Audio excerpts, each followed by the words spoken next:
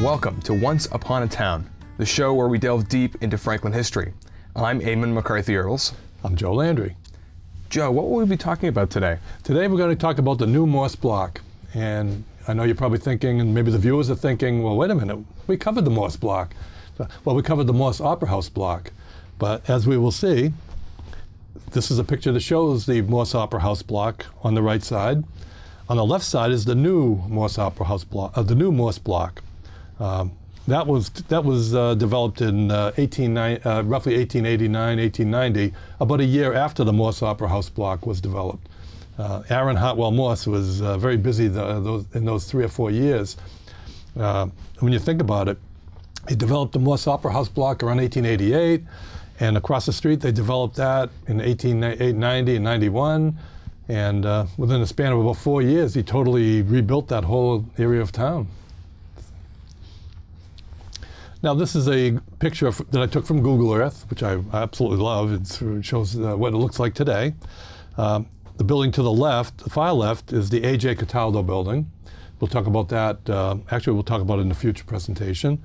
The Sentinel building is in the middle, and it's called the Sentinel building because the Frannklin Sentinel moved there in the 1940s.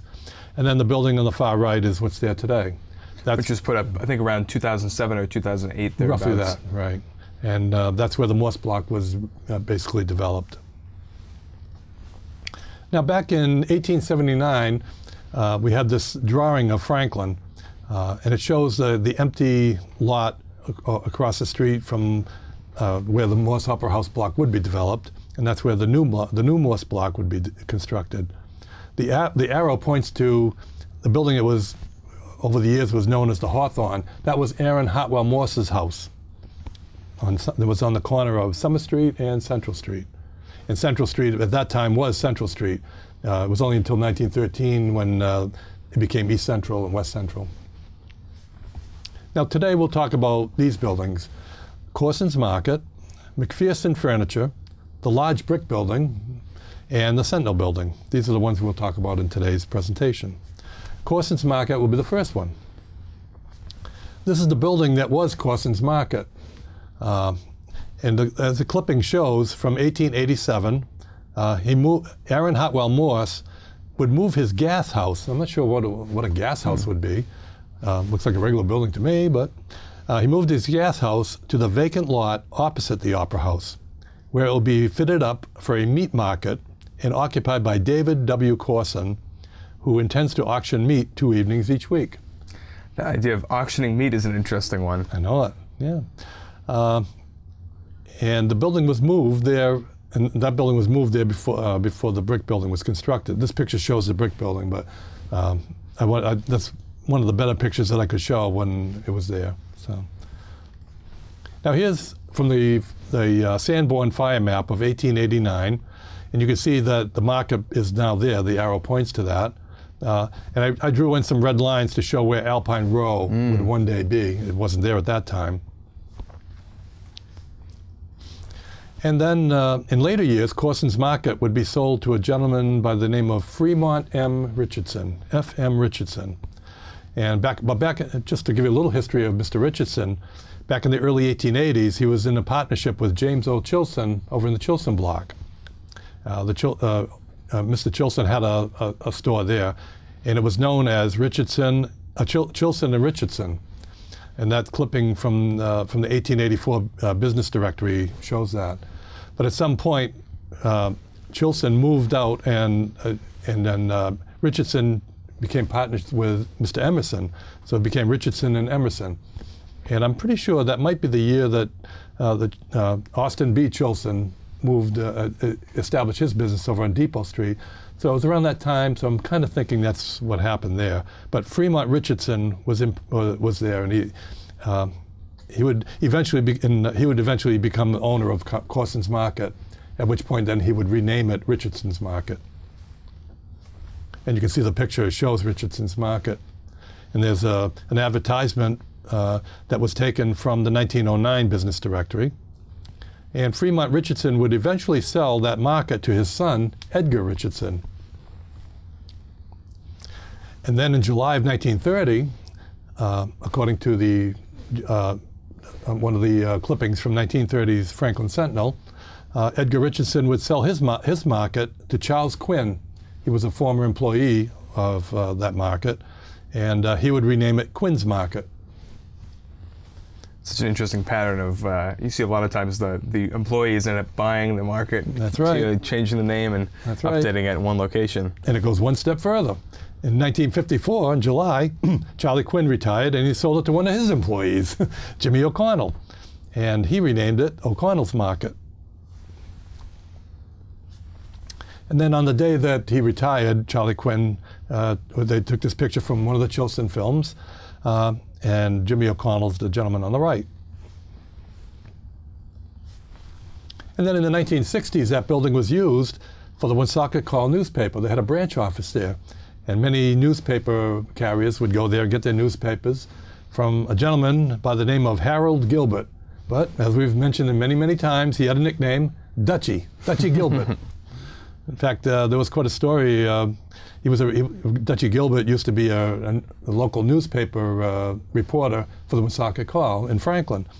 And during World War II, he was sent to someplace in the South Pacific, but he wasn't allowed to say where he was.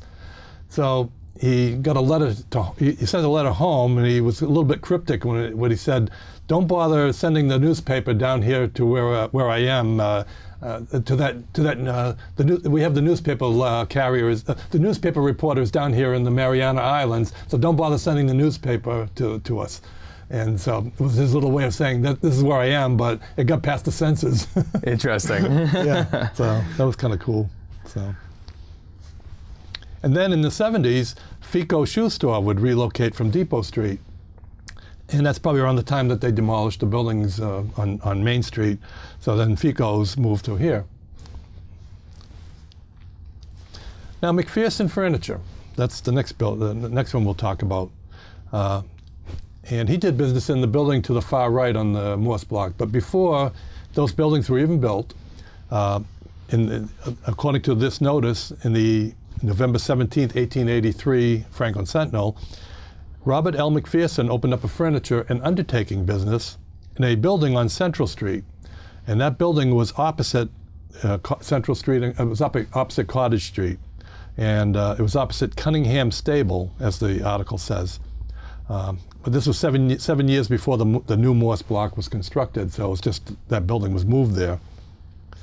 And this map, the Sanborn fire map shows the building as being there. And you can see down across the street on the corner of Cottage Street, you can see where it says Carriage House. I'm pretty sure that would be the Cunningham Stable that they talked about. And you can see the word undertaker on the building that the arrow points to. Mm-hmm. So that's where Mr. McPherson began doing business there. Plenty of nice pine wood furniture. Absolutely. And he sold furniture to the dearly departed. Yep. And then in 1890, when they started developing the new Morse Block, the first building that was built was this building. This was on the corner of Alpine Row.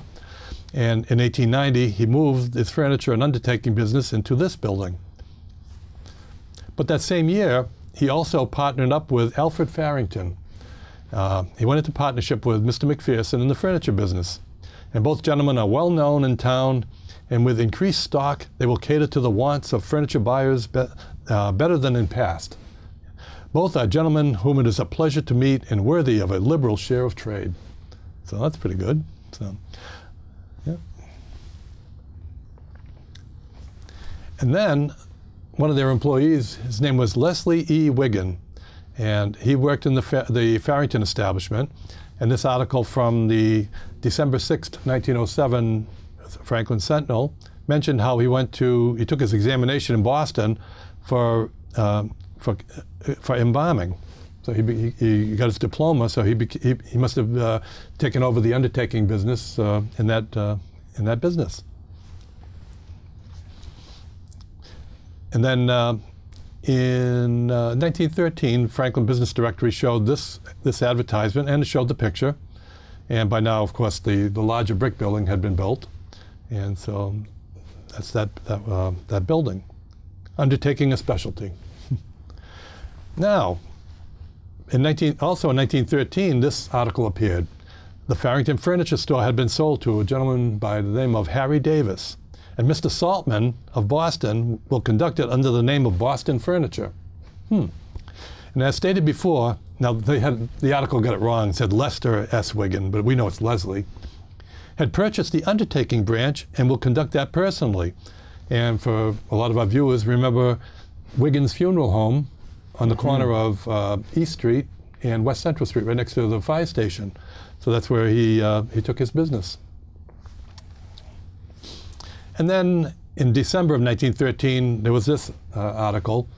It was in the Sentinel, and it shows that Frannklin Furniture had just put up a new sign.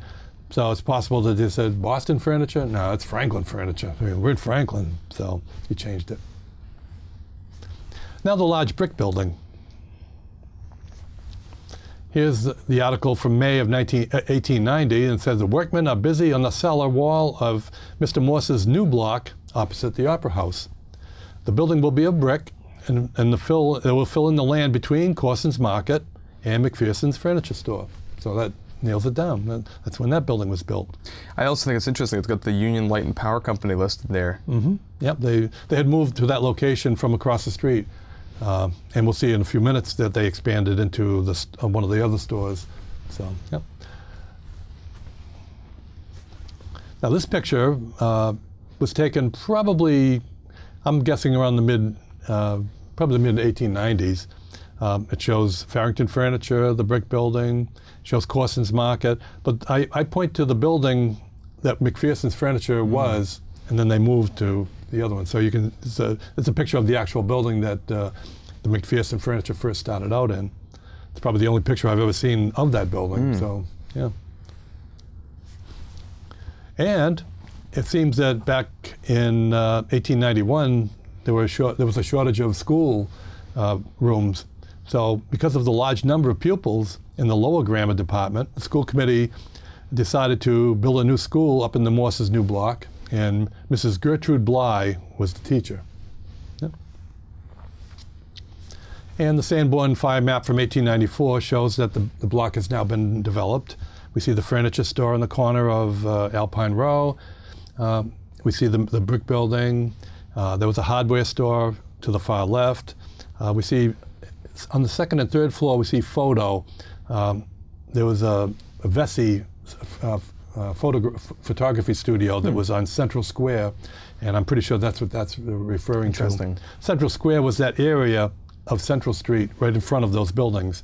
I saw an article that said that they had decided to name that Central Square, so whenever you see that reference to Central Square, it was in that location.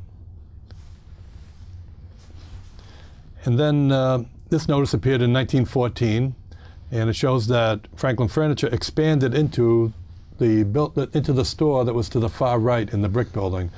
So now Frannklin Furniture is now at 2729 East Central Street, 29 being the furniture building, the original building. And one thing about Mr. Saltman, Freddie Saltman, he was a very generous and a very kind and generous man. He would extend credit to people before extending credit was really fashionable. Many people that just couldn't afford it, so he said, "Oh, just give me a little bit each week," and people always paid their bills. And a lot of times, if you bought furniture from him, he'd throw in an extra lamp or whatever. Just a nice man. I've seen so many postings of him on Facebook, and yeah, everybody's just a kind word for him. Nice man. Yeah. One of the other businesses that was in the brick building was Wesley F. Dismore. He owned a hardware store there. And a gentleman that's very familiar to a lot of people from over the years was Herbert C. Stewart. He had a store there called the Frannklin Job Print Shop, and he was the manager there. And this picture was taken around 1914, probably during a parade. And we see in the back of the wagon, we see Herbert Stewart right there. And I did verify that with one of his relatives that is Herbert Stewart.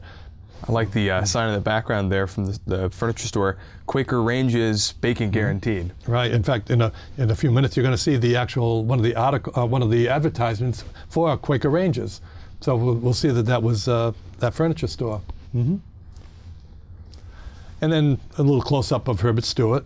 And for over 70 consecutive years, he would play taps on his bugle at the cemeteries and march in the parade. He was Incredible. a fixture for over 70 years. He was very proud of that. He actually turned down work so that he could march in that parade. And in later years, he decided he better ride in the car instead of marching the whole parade route. But so many of the Chilson films, I mean, show him marching in that parade. Yep. And then, like I said, here's an article an advertisement that I saw in 1914, and Quaker Rangers and Frannklin Furniture. So, yeah. The little Quaker character there. I know that. And then the hardware store in that building was E.A. Walton. That was Eben A. Walton. He had a hardware store there. He sold paints and oils and wallpaper, bicycles, Sherwin-Williams paint. I'm surprised that brand existed so commonly. I know that it. far back. I know it. Cover the earth. Actually, in later years, Sherwin-Williams would have a store right at the Ray Block, right on the corner of Dean Avenue. And then here's the article where Union Light actually took over the Walton store. They added to their store. A lot of times we'll see that where stores would expand into stores that had been vacated and then grow the store, like Newberry's. And W.T. Grant was another good case in point. Or Frannklin Furniture, as we'll see here. They expanded from the Farrington building to that store, then really took over the whole building, literally. And Freddie Saltman actually owned that building. He had apartments upstairs he would rent out. And, yeah. But in the early 2000s, the building had to be the buildings were demolished, and because they were built in the 1890s, so they were really getting old. And today, that's what the block looks like. And it's interesting with this building because I know there was controversy when it was originally put up, a conflict in some ways between people that envisioned some kind of New England downtown, but a New England downtown that looked quite a bit like Southern California with this rather unusual white brick building here. At this point, it's pretty much a part of the downtown, now a hub for some really interesting local businesses like Magura House, Japanese restaurant, or Cake Bar. But it's very interesting because a large part of that building now is actually Dean College dorms, the upper part. Oh, wow. So that's actually had some bit of a role in restoring some foot traffic and commerce to that section of downtown. It seems like a lot of Dean students walking up and down Main Street. Sure, that's good. Now the Sentinel Building. The Sentinel Building is the building in the middle. It was constructed in the early 1900s. It wasn't called the Sentinel Building at the time it was constructed because the Sentinel office was down on Depot Street. They had a so-called Sentinel Building down there. But the Sentinel would move to this building in 1940. And so, for lack of a better name, I call it the Sentinel Building. This is the location where the Sentinel Building was built. And this was before the block was developed. And from the 1888 map of Frannklin, or the drawing I should say, it was really a map, it was a drawing, we can see building number 38 was the Corson Market. Building number 61 was the William H. Spear and Son Steam Laundry. Now in later years, that would become Waterman's Laundry. A lot of times when we look at the older pictures of down that area, and actually we'll see it in an upcoming picture, we'll see Waterman's Laundry. But it was originally built as Spear's Laundry. That building is number 63 in the picture. That's the building with the flag. And that building was also where there was another store that was William H. Spear had. It was called the Fish and Oyster Store. And also in that same building, Edward E. King had a barber shop. Now Edward E. King would eventually move across the street to the building that was on the bridge where the Bullock and Oil Company was. He would actually build that building. That was around in 1894 or so. But Edward E. King started there. Kind of an incredible variety of businesses for a pretty small location. Absolutely. And then on the side of the building, there was this tiny little building. In later years, that was where Jimmy's liquor store and Jimmy's candy store was, an ice cream store. But it was originally built as a store where a gentleman by the name of Albert Jordan He made and repaired boots and shoes in that small store. Eventually that would become Cataldo's fruit stand, and we'll talk about that in a future episode, but that's what that was. Now this arrow points to the building where Mr. McPherson first started doing business, and you can see now that Waterman Laundry is now there. Now Corson's, the building between Corson's Market and Waterman's Laundry, that's the building that would be demolished and replaced by the Sentinel building sometime in the early 1900s. I have not seen anything in the Sentinel that actually said when the building started. That's interesting. Yeah, but I'm guessing, looking at all the pictures and trying to piece it together, I'm guessing early 1900s. That's when that was built. And then this was the 1889 Sanborn map. And the arrow points to that building, like I said, where Mr. McPherson did business as the undertaker. And you can see the laundry building had been erected, and that was directly to the left of the McPherson building. And you can see the market on the bottom. And you can see the little cobbler shop up there. Remember I was saying that's where the fruit stand was. And you can see music. I'm not sure what the music was, but apparently at that time there was a music store in there. But yeah, but the cobbler, that's definitely where he was. And then one of the first businesses in the Sentinel building, before it was the Sentinel building, was Frannklin Buick. And this advertisement appeared in August of 1936. We all wish we could buy a Buick for $765 these days, but That's right. might head straight to the scrapyard if you did that. That's right. And then in 1940, the Sentinel did move. Like the article says, just in case some of our friends have missed our previous announcements, we will remind you that the office and printing plant is now located at 1517 East Central Street, diagonally across the corner of Cottage Street. In our new premises, with added new equipment, new floor and everything, they stand ready to prove our statement and hope you will challenge us.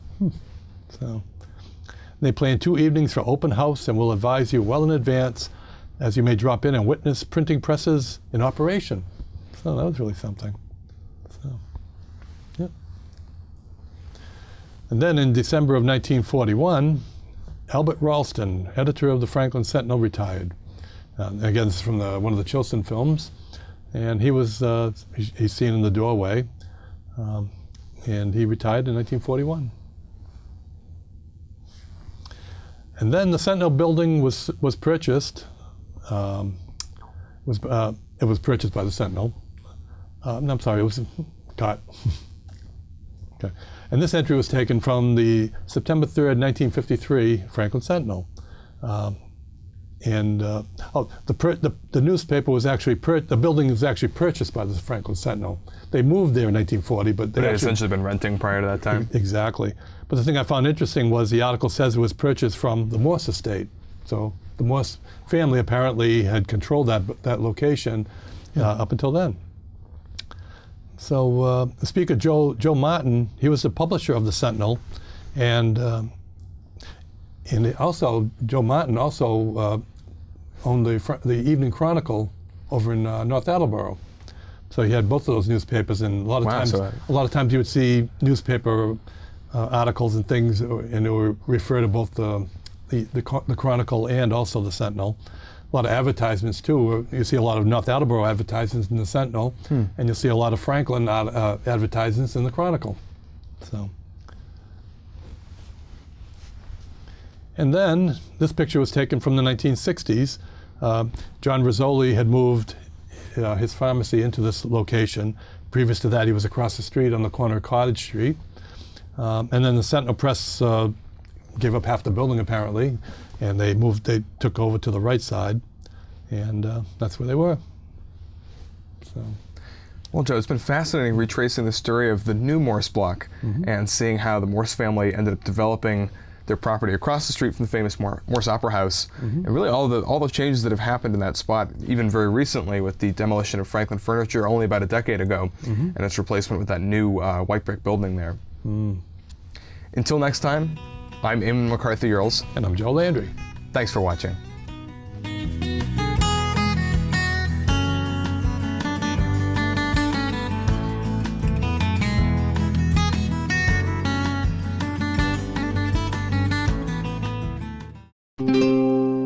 This program was made possible by your Frannklin friends and neighbors, good folks just like you.